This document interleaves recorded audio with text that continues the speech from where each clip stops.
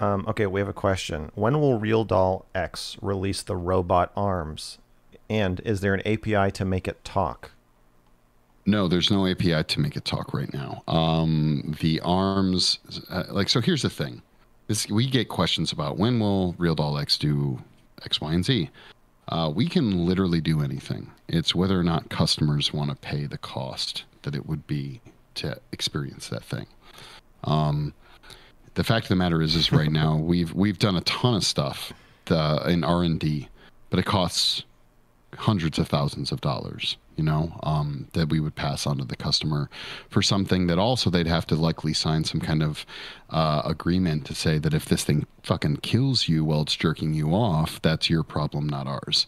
Like it's literally RoboCop at this point, like it could crush every bone in your body if we make it do this thing. Aesthetically, we've done a ton of amazing stuff for it.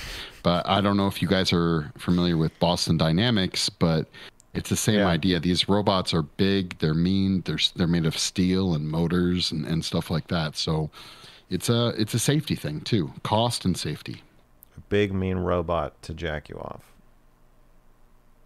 Yeah, it's like, hey, just imagine a lawnmower jacking you off. It's pretty much that.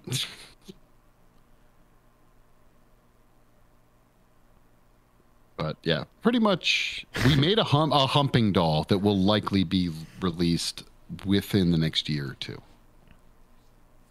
Okay, and talking is down the line? No, they talk now. Oh, is that okay. what the question was? No, they just said is there an API to make it talk? I see. No, yeah, it already talks, and maybe I'm unfamiliar. An API usually refers to a plugin so that other things can make it talk, right? Gotcha. Right, yeah. We have our own software that can make it talk now.